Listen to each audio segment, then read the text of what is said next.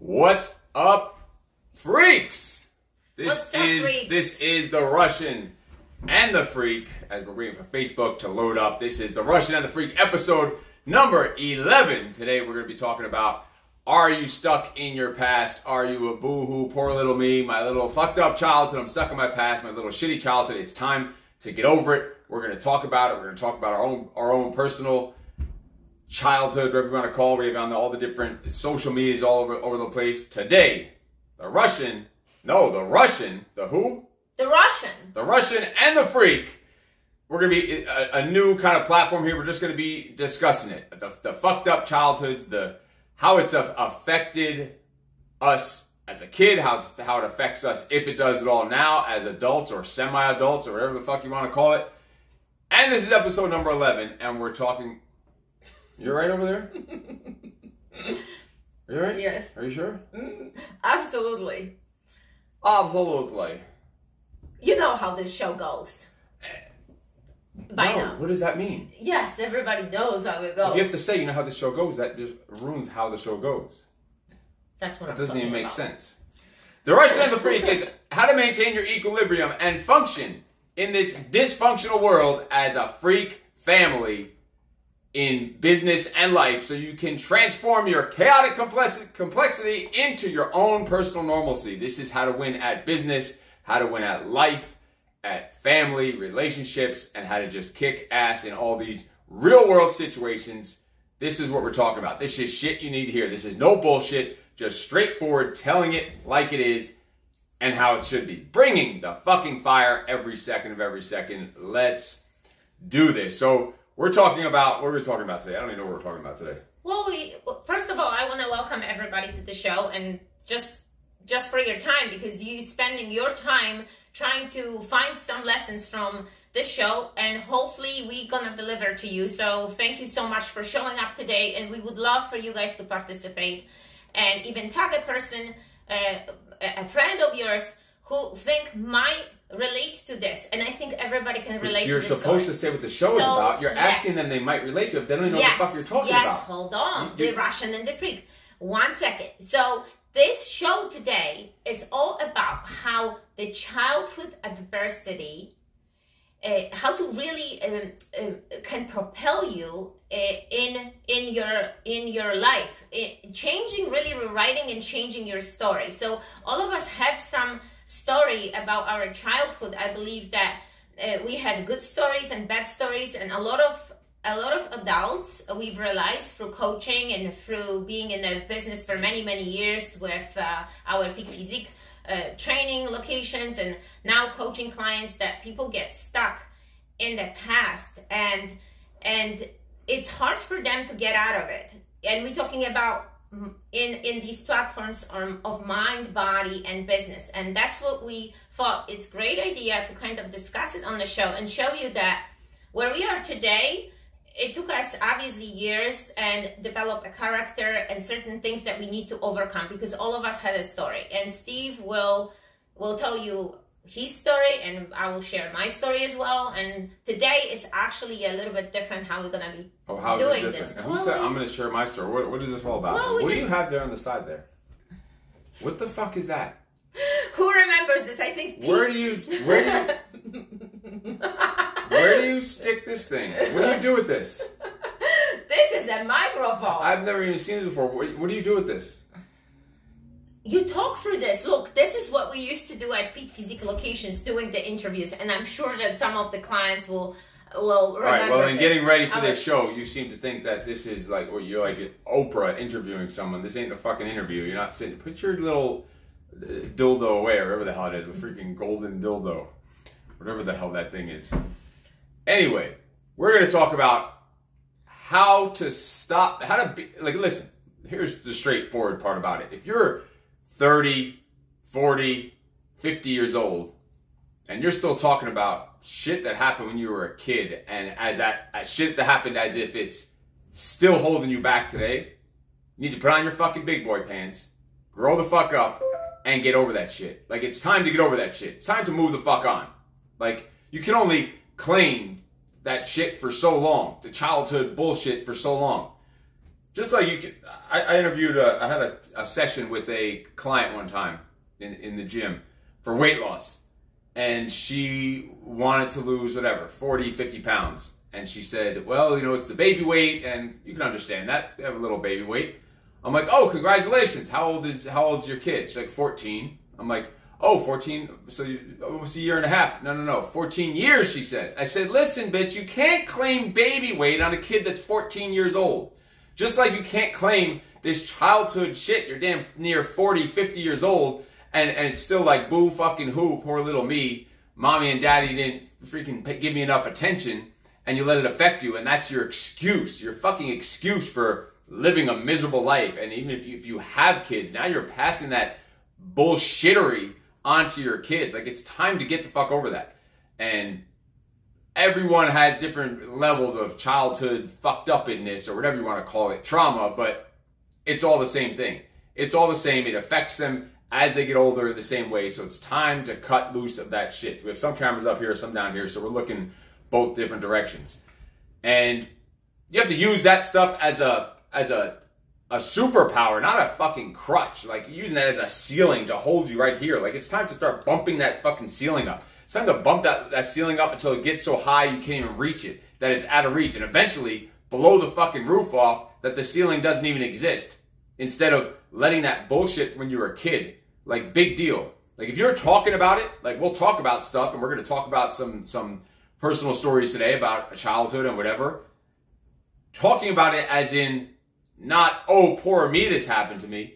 Talking about it as in, thank God this happened to me. Like, luckily, I was in this situation as a kid, because that made me where I am now today. So that's kind of the idea, is you reframing shit, a different perspective on shit, and not letting it hold you back, instead of using it as a weapon to propel you forward. Yes, awesome. So, Steve, if you could actually tell a little bit about your story, could you? What are you fucking? Why don't you plug your little dildo while you're at it? You think this is an interview? You think you're here for an interview? What do you want to know? Well, a little bit about maybe your story. I thought this was supposed to be like seeing a cross. You're damn near sitting on my lap. I would like that, right there. So what is it? What is it that you need? So a little bit about your story. I mean, a lot of times you say about your childhood and your story in Steve Says, but some people will be coming on the first time and maybe they never heard your story. So what story? What is that? Well, that's a very vague question. What's your story? Well, let's start with how you were growing up, maybe. As in, that's like 30 years worth. Where would you like to talk about? Well, the first few years of I don't fucking remember the first few years. When I was 2 years old. Maybe. I don't know. I was probably shitting all over the place. Probably learned to say, my probably first word out of my mouth was fuck. I'm guessing. Maybe bullshit or something like that, because that's a little easier. But so growing up, whatever.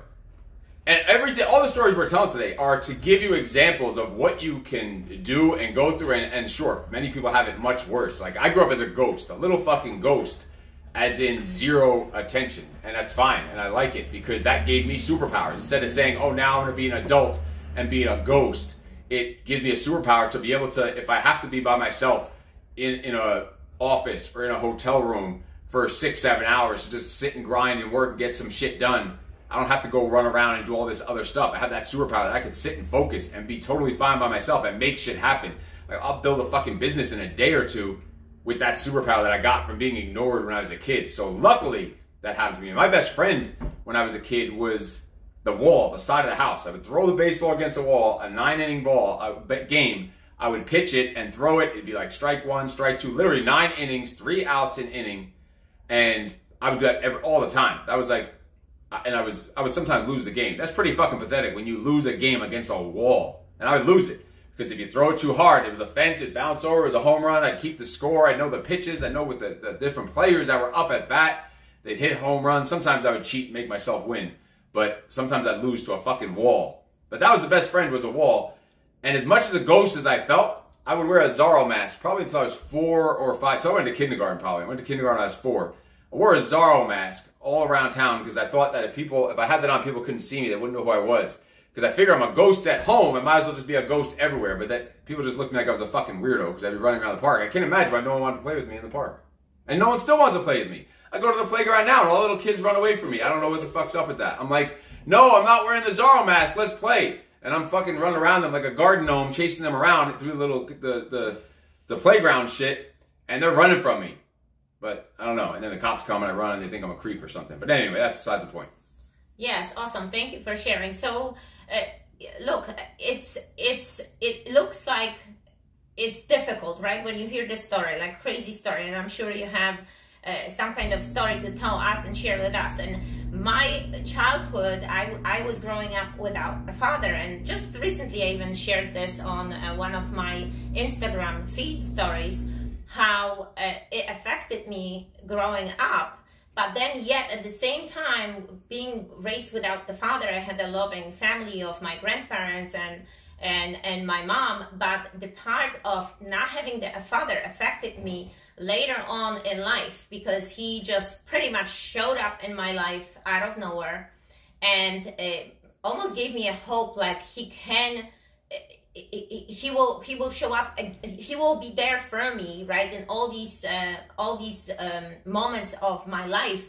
But that was for a short moment and then he disappeared. So just to tell you how it all started, left my mom when she was still pregnant with me, and she had a hard time coping this throughout her life, and I think on a subconscious level gave that to me, that fear of maybe relationship, of commitment and other things. And I had to overcome this to become, I would say, more responsible of my own life and being the best mom that I can be and create the most awesome relationship. So that would be on my end. And what else? What else? We have You're the one with the fucking interview. So supposedly. Yes. So guys, is there anything that you would like to share and comments with us today? We would love to. Now I see some of you are showing up, coming on, and so I always think about it. What's worse, like people say they grew up without a father, and then people that grew up with a father who beats them, or they grow up in a house and they're sexually assaulted or whatever. I was never sexually nothing, whatever. I did look at my first porno magazines when I was like 4 years old. I stole them from my brother. Those are some stories. Freaking 4 years later. He left for the Marines at 17. He came to the room. He's like, give me my magazines back when he was leaving for the Marines. I was like, I don't know what you're talking about. So at the time I was 7. I already had them for years. And he's like, give me my magazines back. And I tried to play dumb. He's like, I know you have them. I'm not stupid. So I gave him them. And there was like, I don't know, 5 or 6 that I stole from him. And he takes them and he throws 1 or 2 back to me for me to keep at 7 years old. And that was after I already had them for a year. So I don't know, maybe that explains a lot. I don't know. The porno collection at younger than 7. I don't even know where we first found those things. But that's, I always wonder what was worse, not having someone that doesn't have a father, or someone who has a father who is just ignoring them, neglecting them, beating them, abusing them. Like I was a ghost. I lived in the house until I was 19 years old and never had a real conversation, a single conversation with my father. Never sat on the floor and played Legos or played with little fucking G.I. Joes or whatever. Nothing. Not a single time. Never threw a ball. Like a catch. Ever. Or at least as far as I can remember. So then it's like, I'm a kid. I'm like, all right, someone beat me. Or someone do something horrible to me. Someone touched me in a funny place. Because at least then I wouldn't be a ghost. That's where you start. So I wonder what's different. And it's probably the same kind of, when you get older, you probably have the same whatever in your own fucked up in his head from either way. But I wonder what it is, because she didn't have a father. My father was there, but I was a ghost, so it's almost very similar.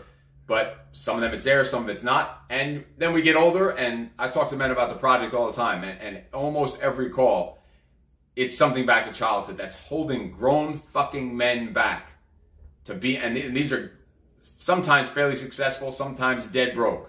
Sometimes they're with kids, sometimes without kids. Sometimes married, sometimes not married. But just imagine that. A married fucking dude with kids, semi-successful, but not thriving, and sitting there still at 30, 40, 50 years old, still talking about the fucking childhood shit that's holding him back from being the man that he's supposed to be. Imagine where the direction those kids are going to go if you don't get your fucking shit together and get over that shit. Learn, again, how to reframe that stuff. How to reframe being the ghost into being an entrepreneur. That's the way I saw it. Like, I was getting entrepreneur lessons because that's what it takes to be an entrepreneur, is to sit up late nights by yourself, no one there to help you, figuring shit out, all alone, in the dark, pulling all-nighters, and that's what happens when you're alone at home and you're a ghost and you have no friends. You don't go to sleep, you just sit there. I would sit up till 3, 4, 5, 6 in the morning as a kid, just thinking of different ways I could make money so I could go buy some fucking Twinkies because we wanted some food, because we didn't have any fucking food. We'd get the church would bring over food, cans of like government food, the big block of government cheese. That cheese was fucking good. I want to see if we can get some. See if we can order some government cheese. Hold on, talking about this cheese, this was like a, was it like a block of cheese? Was it like a orange color? Of course. So shit was fucking good. Can you imagine, guys, that exactly the same thing was going on in Poland years ago? Because I grew up in Poland, and the churches would distribute these block of orange cheese to poor families. And here we are at the same time. Steve here in America received the same help. We haven't received the help, but when we used to go to the church, we would see these block of cheese. And till actually he told me the story, till that day, I couldn't comprehend this whole thing. Like, how come like these big cheese comes from America to these families? But as he mentioned, like, he grew up with a father, but kind of without, and me completely out. He showed up when I was 7 years old. I remember like today. He moved to Germany, and I remember I was living at that time with my grandparents. And my mom's, first he sent a package to me. It was like a beautiful package with a beautiful things for school, and I was just like barely 7 years old. And he pulled with the Audi, I remember a nice light blue color car. And he showed up for the first time, and I remember my mom was talking to him outside, and then I had a moment of maybe like an hour to talk to him, and that was it. So what I've realized through my life, that missing him, he was replaced by my grandfather. My grandfather was there because I was raised by them with my mom in the same household. Grandpa was like leading a position of almost being like my father, teaching me how to ice skate, teaching me how to ride a bike, teaching me how to play soccer.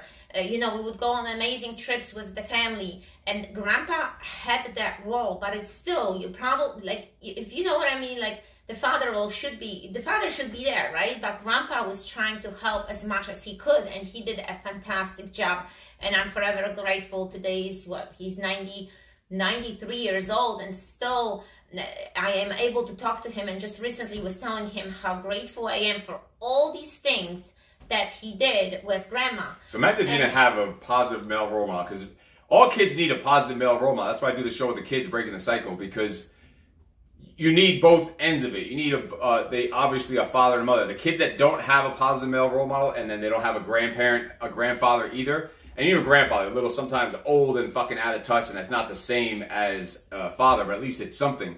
But imagine if you didn't have you definitely would have been like some Russian mail order bride, or some like stripper or some shit. Because I've seen the fucking high heels that you wear. So you were just one little twitch away from like straight up, I don't know. I have to tell you, this is your super special power. Like, turning this into something you don't know when it's coming, and it just arrived about me and the heels. It's really freaking funny.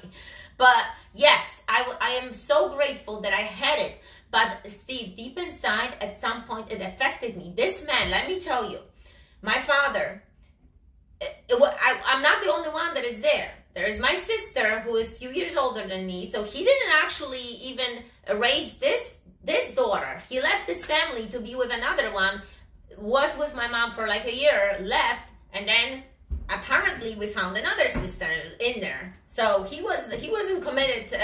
He wasn't committed as a superhero. He wasn't committed father, but it affected me, because if deep inside I was feeling, okay, why is he not there as a child? Why is he not showing up? Why he's not supportive? Why he doesn't love me, right? Why he doesn't love me? And hold on, and those questions, I'm sure that so many people have it. Don't you I don't know where is he going with this. I got some ideas. Yes, but that's what it is.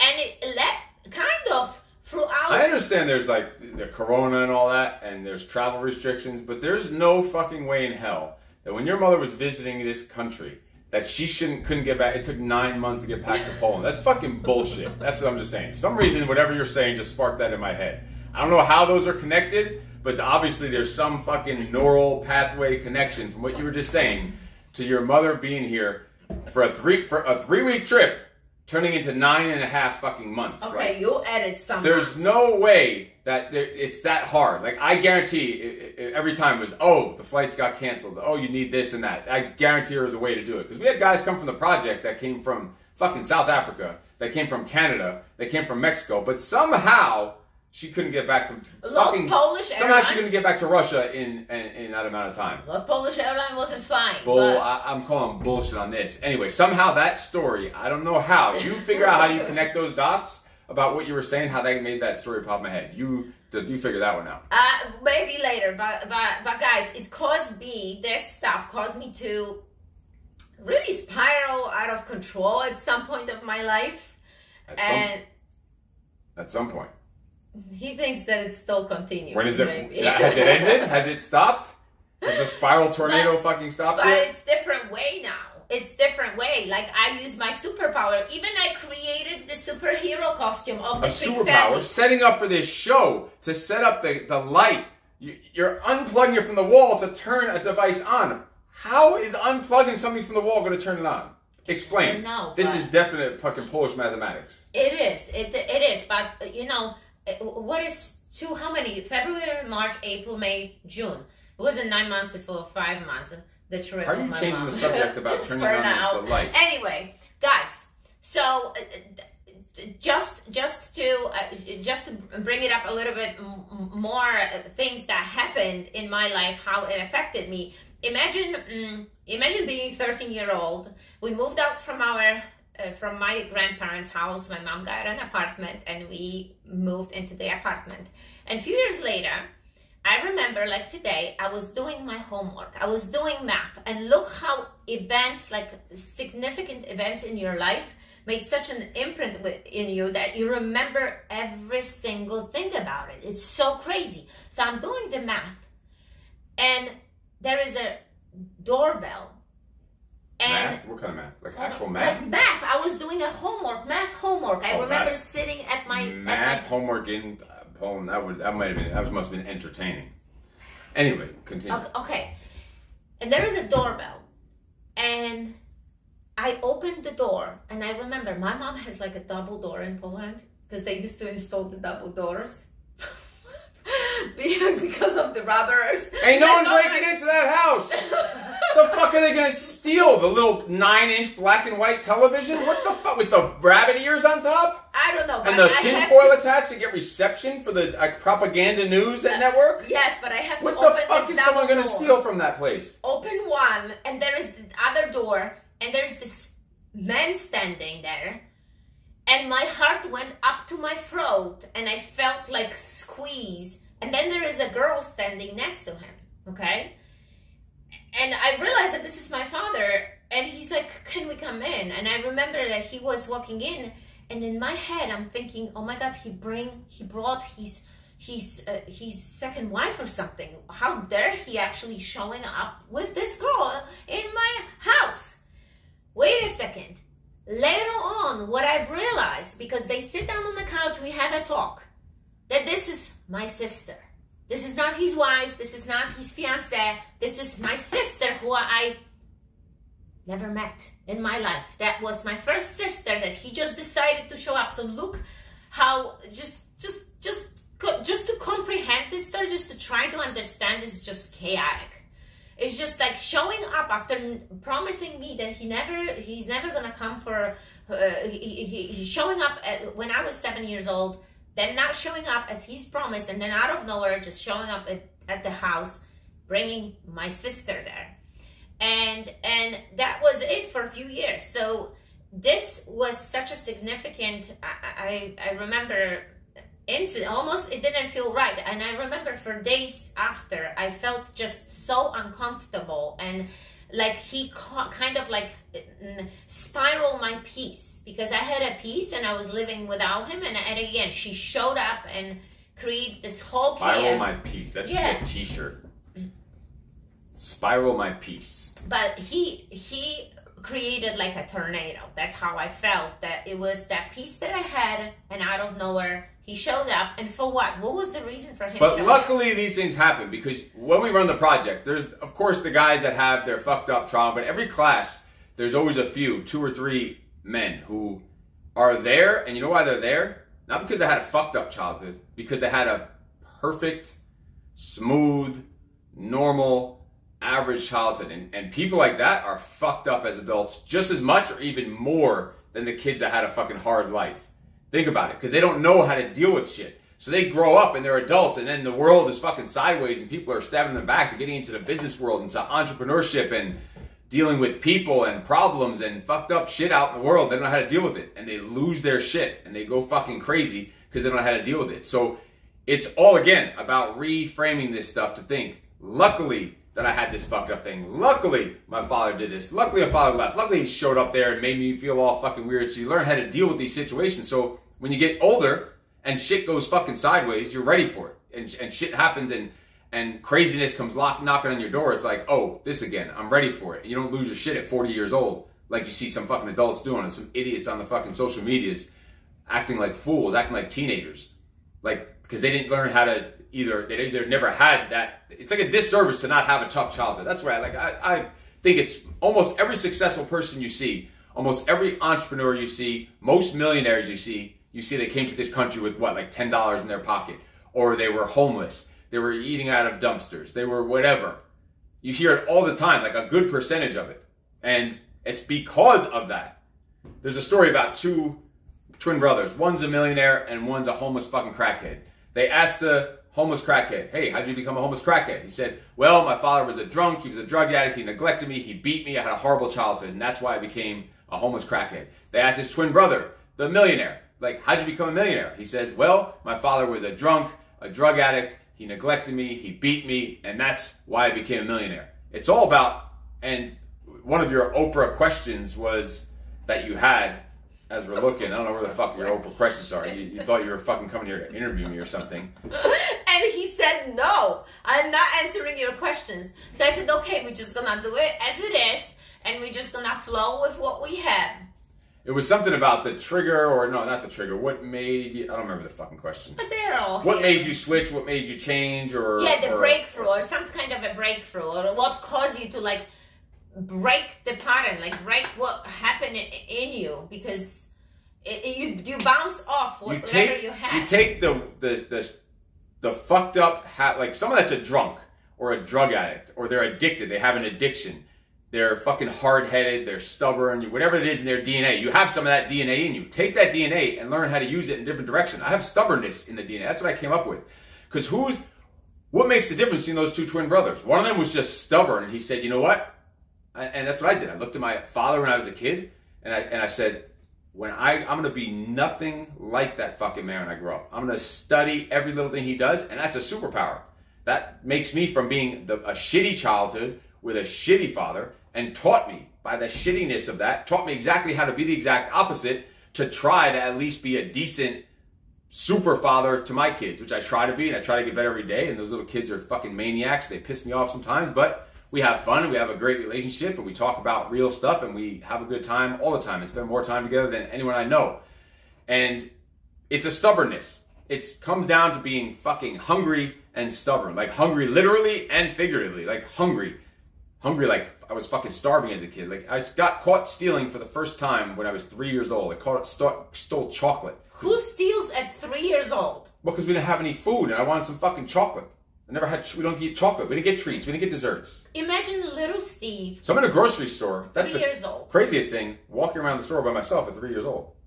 That's what you do in the grocery store. And they had those little 1-cent candies, and the real chunky ones were 2 cents. And you would take the candies, you had to put your 1 cent or 2 cent in a little jar. It was just like a trust system on the candies. I don't remember because I wasn't raised here. They were like in these twisty little chunk things in the Grand Union in Suffolk, New York. Now it's OTB, the off-track betting. It used to be Grand Union. We would walk there.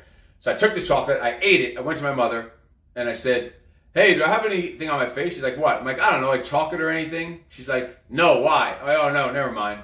And she got it out of me that I stole chocolate. She made me go to the store manager and give him his fucking 2 cents. I had to give him 2 pennies and apologize to him for it. And I thought in my head, I said, if I didn't ask about it, I could have got away with it. So next time I went, I ate 10 fucking chocolates and I didn't ask anyone nothing. It was delicious. So I owe that motherfucker 20 cents. She's gonna watch the story later. She's gonna ask you to go there and return the money. She's gonna go there to OTB. She's so crazy. She's so whacked. She will go to OTB where it is, and she'll pay them 20 cents, Grandma, even though it's a different place. She'll go there and pay them 20 cents just out of the principle of it. But it's because I was fucking starving. I was hungry. I was hungry for life. I was hungry for fucking chocolate. So hungry for food, but hungry for life. So hunger plus stubbornness will make you become that fucking millionaire. The lack of that stubbornness will make you become that fucking crackhead and just give into it and, oh, poor me, this is the way it is. Let me just go along with it. That's just the way life's supposed to be hard. Life's supposed to be fucked up. Boo fucking who, poor little me. Like fucking Eeyore from what's this fucking cartoon? Winnie the Pooh. Winnie the Pooh. Oh, poor me. No, but that's Life's supposed to be hard. It's supposed to be difficult. If it's not hard, then it's not life. Like, it's supposed to be miserable. Life's a grind. Like, you can learn a lot about someone by asking them the question, life is a, and we're talking about that with the kids next week, so we don't want to spoil that, but ask yourself that question and just answer. What's the first word that comes to mind? Life is a what? And finish. We did that at the gym. Oh my God. I don't know. But yours was probably kielbasa or some shit. Or vodka. Vodka, I bet. No, life is a journey, I put it in. Somebody put yellow. But anyway, this is a cool thing. Ask your spouse, what do you think the life is, and let them finish. But that's true. Steve is very stubborn. And hold on. I could say it about myself. Don't go fucking jumping on the shit that I'm saying just to talk shit. Good. No. But that's the good thing. I just want to say good thing. I always say good things. I try to catch the good things. Because I remember when we opened up Peak Physique in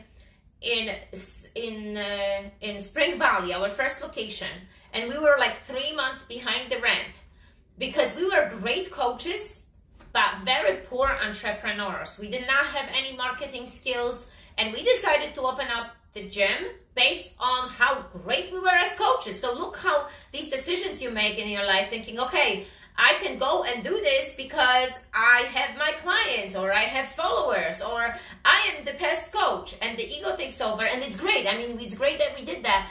But then the obstacles come, and if he wasn't stubborn enough and focused and like resourceful and like being like, we're gonna figure this out, we would have never made it. But he was, listen, he would work like, I don't know how many hours. I remember going to Spring Valley, being there at nighttime, and he would sit down and search and research and trying to find out ways to make this happen. And once he figured this out, we were able to jump over the obstacle, cross over the obstacle. So for those of you who are struggling right now, there is always a way. And I think like the obstacles are made always there for a reason. They freaking testing you. It's like a test in your life to see, okay, are you gonna freaking do this? Are you strong enough to make this happen? Are you strong enough to make sure it happen?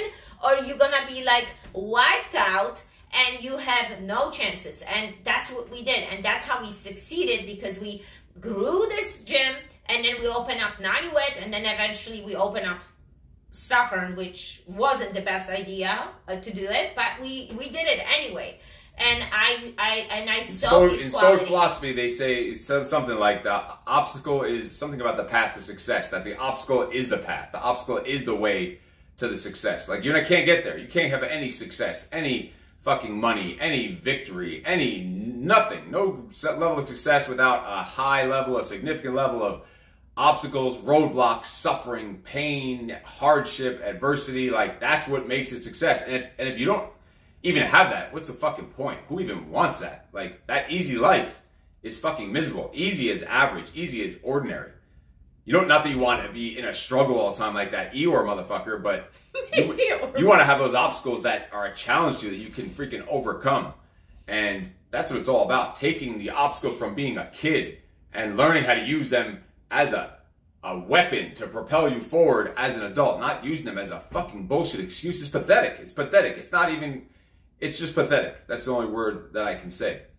But some things do stick with you when you're older from being a kid. And some things are even harder to get rid of than others. Whether they're habits, or one of your Oprah questions were, what do you have leftover triggers? So I'm going to ask you your Oprah question. What leftover triggers do you have other than fucking spiraling like a tornado and going to turn the TV on, you run around and rip the plug out of the fucking wall. Other than that trigger that apparently the spiral to your piece made you unplug TVs to turn them on. And we're not talking about childhood. We're talking about fucking 10 minutes ago. That's what we're talking about. Like getting ready for the show to get the monitors up and to try to figure out how to turn it on. Because, every other TV in the house, what do? You pick up the remote control and you go click. But for some reason, since we're getting ready for a show and it's a little, whatever, maybe I gotta go behind the TV and start fiddling around wires I've never touched before, start ripping shit out of the TV. And if that didn't work, let me go rip the plug out of the wall. So now the plug is no longer plugged into the TV and it's no longer plugged into the wall. Maybe that'll work in Poland, but it don't fucking work here. You could also use this thing that was sitting right on the counter. It's called a remote control. It's this new invention that came out in 1988. It's fucking amazing. Amazing piece of alien technology. I did not see this, but... Anyway, so what's the triggers other than spiraling out of control? What are the other things that are still stuck with you? Well, I have to tell you, triggers, I've had to really go deep and would have to think about it. The triggers. I'm sure that they... Listen, let me teach you something about being an interviewer. Let me teach you something about being an interviewer. You can't come up with your fucking Oprah questions and not be prepared to answer the same question yourself. That's fucking horrible interviewing.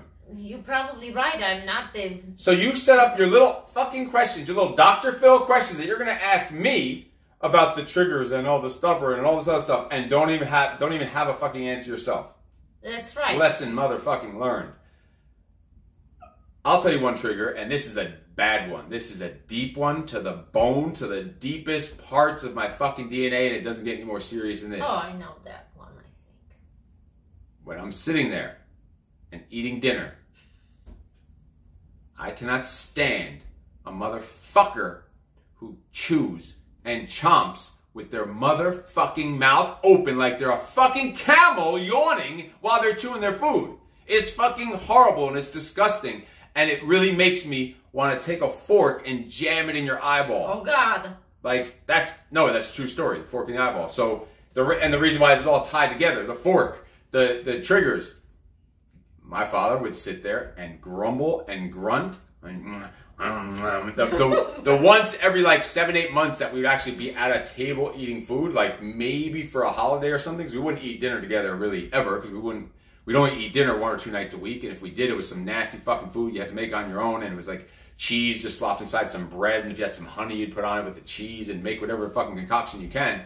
But the once every 7-8 months we'd have dinner, it'd be oh my, it's to the bone. And one time that was going on while I was getting harassed about something, I don't know, in some drunken rage from my father, while the chomping going on. Imagine this, the chomping going on, talking to you in a drunken slur, talking shit to you. I don't even remember about what, but just pushing you to the edge. That literally one time, the chomping put me over the edge, that I jumped up on top of the table, ran across the table, and I must have been, 12, 13, 14, old enough to be semi-capable, and pushed my father against a wall and put a fork up to him that I was going to fucking stab him with the fork. Because you can only push a kid, getting pushed and so much shit talk to you, and the chomping. I can handle the shit talking, but when you're mixing the shit talking, I can handle the drunk, I can handle the throwing your steel toe work boots at me because it made me fucking quick and fast. That's where I got my speed from. Between dodging steel toe work boots and running from the cops, I got fucking fast. That's where I got running from. I never practiced running. I ran from the cops, jumping on rooftops and dodging steel toe work boots from drunk men. But I can handle the steel toe work boots. I can handle the drunk fucking idiots. I can handle the shit talking. Of course, those will push you enough. No, but those are triggers for you too. But you add that on top with the chomping. Now that's when you've taken it too motherfucking far. When you start chomping your food, I will stab you with a fork. He's getting angry. Don't chomp your food. Forks will come your way. And this goes to this day. These kids, wait when you see them chomp when they're eating.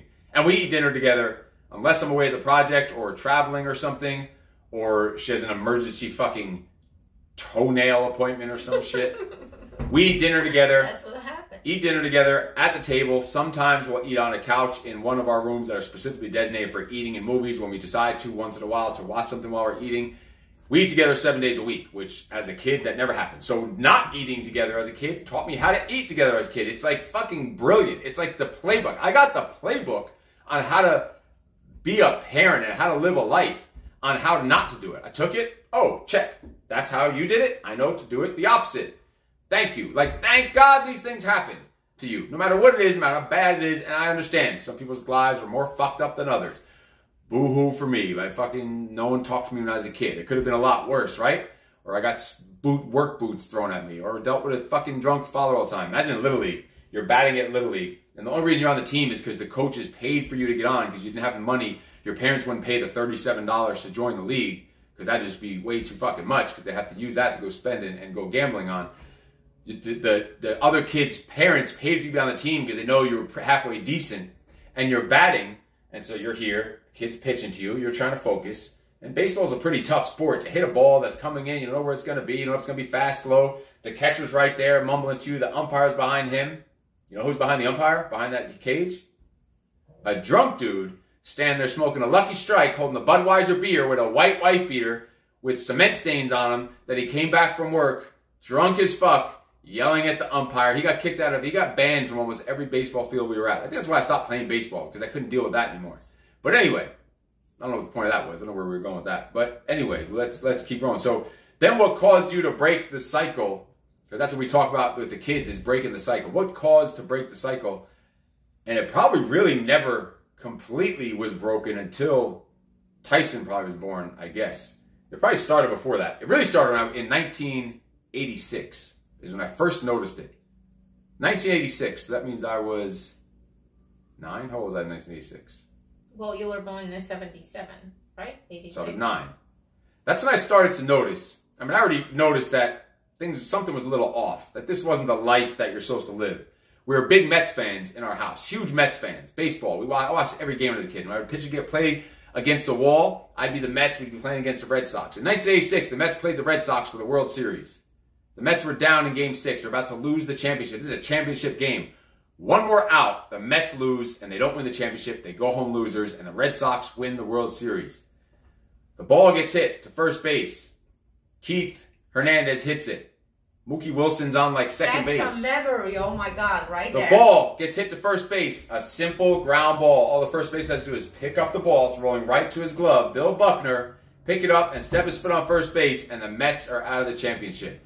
We're sitting there. We're all devastated because our team, we were big into baseball. Me and my brother and my father were watching this game, and we're sitting there. The ball goes to Bill Buckner's legs. We all jump up on our feet. Me and my brother are ready to fucking cry. My father jumps up, and I'm noticing he's looking a little excited. I'm like, what the fuck? Because we thought he's going to be out. The ball goes to Bill Buckner's legs. Mookie Wilson comes around third base and comes around to score, and the Mets win the game. Me and my brother are going crazy.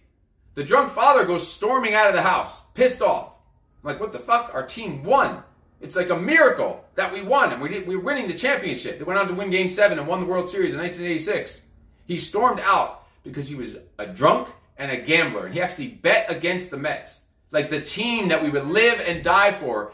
So who knows how much he wet. We didn't eat ever, so he probably bet our dinner money on the team that we lived and died for. He bet against and lost money. At least this is the story I was told. I don't know how much. This is as far as I know the story. Maybe it's off, and I don't know. Crazy. So then I said, wait a minute. You would bet against your own fucking team? Like, I'm ready to cry that my team is losing. That made me start hating sports. That made me realize that I'm going to think about things a little bit differently. And then, of course, you still are living miserable to that time.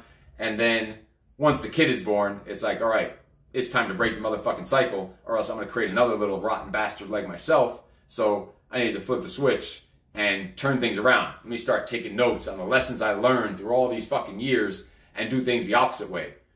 Never eat dinner together? Okay. Always eat dinner together. Never go to practice and show up drunk? Okay. Always go to practice. That's why today, once we're done with this, I'm driving the kids over to jiu-jitsu. And I'll sit there and with them on jiu-jitsu on Friday night. That's what we do. That's our thing. Anyway, I don't know where we're going with all that, but that was the breaking the cycle. Breaking the cycle and the stubbornness is in the DNA. That's the only thing I can come up with. Like, what makes someone who has a crackhead mother They grow up and they become a crackhead. But then someone else has a crackhead mother and they grow up to become a drug counselor or a millionaire. Like, what is it that it has to be something in their DNA? So they have the same addictive, psychotic, whatever personality, a DNA dropped from their parents, but in the transmission of it must have got tweaked to like make it more stubborn and say, no, fuck that. I'm going to go the opposite of that. Because how does some people do it and some people don't? There's no way I can come up with it of what it is other than some drop in their DNA. Who did you get the stubbornness from, you think? Was it? He's a stubborn fucking old crusty fuck. Guy had lung cancer and was walked out of the hospital after they took a chunk of his lung out. Yeah, that's true. Walked out of the hospital like 2 days later. So that's all he gave me. He gave me these skinny bones, chicken legs, and an immune system from hell. Or not from hell, like a fucking iron immune system. It is. It's not normal. It's absolutely not normal. So you get some good stuff from that. On that side, on the family. But anyway, guys, really looking at your story and thinking, okay, not being stuck in the victimhood, you know, obviously if you need to look for and search for help, because this is just a session telling you our story and how we overcome it and how it affected our life and how it has changed us. But just really trying to rewrite that story and thinking, okay, this was bad, but I can create my own vision. And by creating better vision and taking steps going forward to create this vision a reality. Because otherwise, like if you are stuck in this negativity and maybe you have not good people around you, it will be very hard for you to overcome it and create a better future for yourself. And really in all areas of your life, like your mind, your body, and even your business. And it's never too late. You're that 40, 50-year-old still fucking crying about mommy and daddy. All it takes, you know what all it takes? Fucking decide to fucking change direction, to break the cycle, to be the stubborn one. Just a decision, that's it. There's no secret to it. A fucking decision. Make a decision. I'm not going to be the same. I'm going to be fucking successful. I'm not going to be broke. I'm going to go make some money. I'm going to go come up. I'm not going to go have a regular job. I'm going to go start a fucking business. I'm not going to be living in safe and comfort. I'm going to go do some wild, crazy, bold moves and take some fucking risks. Like all it takes, all those things are just decisions.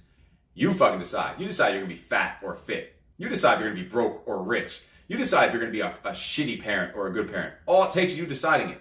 Like, really think about it. No matter how fucked up you... Like, it's just in your fucking head. Like, you could just say, all right, I'm done being like that. Done. Done. No matter what it is, no matter what the habit is, or the fucking weakness, or the vice, or the bullshit you tell yourself in your head. It takes a fucking decision in your head, and it's done. It is as easy as that. As simple as it sounds. You go, oh, it's not that easy. Yes, it fucking is. You just don't want to make it that easy. You want to just have the easy, the fucking easy way out, easy answer of just a mediocre, an average, whatever.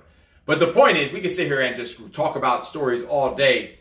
So share some of your stories, send a message out about some of your stories. What have you used from your childhood to propel you forward to success and overcome and to be the stubborn one to break the cycle in your family tree, to take things in a whole different fucking direction. Share that with us because we got to get rolling because I need to go fuel up. Yes, and just to mention again, if you are a man, you should enter the project because those are things that Steve mentioned earlier that you can actually break the cycle during the project. So Steve will be able to tell you more because he's the instructor of the project, and sign up to become a better man, better father, better husband. And if the product isn't for you, or timing doesn't work, or you need additional help in your discipline, additional help in overcoming these bullshit stories you have in your head with your mind, your mindset, your confidence, your discipline, your structure, your energy, becoming an action taker and stop hesitating and procrastinating, to kill the inner bitch in your head, kill those inner voices of fear, of doubt, of procrastination, of hesitation, to finally step up and start making shit happen. We could also talk about if one-on-one operate to dominate private coaching is for you also. We both do that for men and women. So if you need some help in any of these areas, let's jump on the phone, and it can't hurt for us to have a conversation about it and see how we can help you. Hopefully stuff like this helps you also. But we need to get rolling. This has been episode number 11 of The Russian and the Freak. We will talk to you later. In case no one told you yet, today You are fucking awesome, and you are fucking awesome. Actually, isn't that what Oprah does? She says you and you and you and you, and she does that. So now we're doing some Oprah bullshit. You are fucking awesome, and this camera down here, you are fucking awesome. We gotta roll. No excuses. No excuses.